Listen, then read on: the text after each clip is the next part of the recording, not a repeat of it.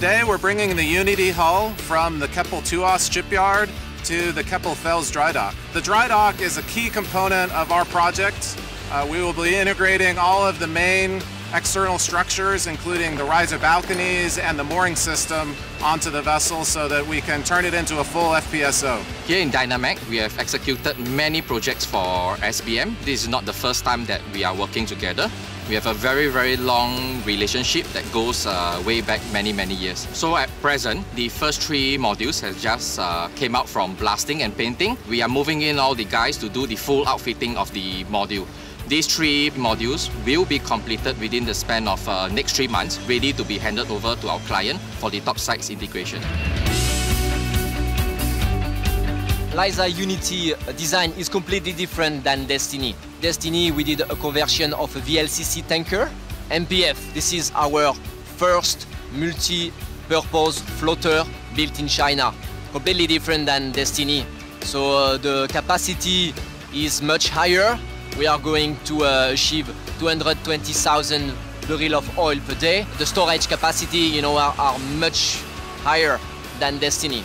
The usual run of works that are done are installation, refurbishment. We'll be installing the mooring systems. What is different about Liza Unity is the largest vessel we have ever docked.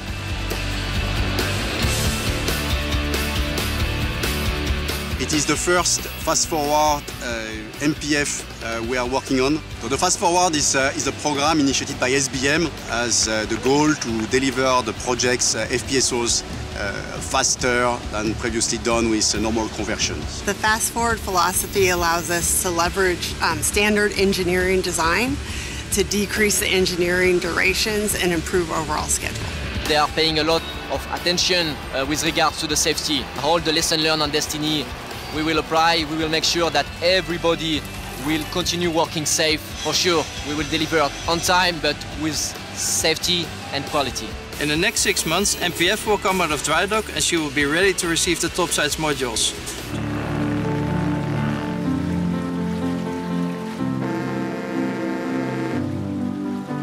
The strength of this project is that we have in mind to work as one team.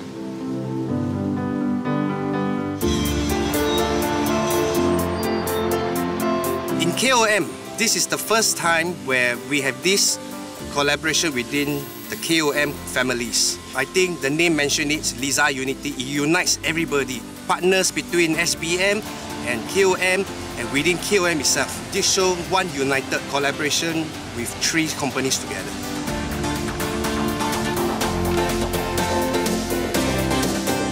Dynamac and SBM relationship go back a long time. We have a very good relationship. We know exactly how we work together, and that's why we can be so successful in building topsides modules. The relationship between SBM and Dynamac I would describe with 3 words: bigger, better, stronger. Benefits from a continued relationship from Dynamac have been experience. Experience for Dynamac to know what we expect, and experience from SBM to know what to expect from Dynamac.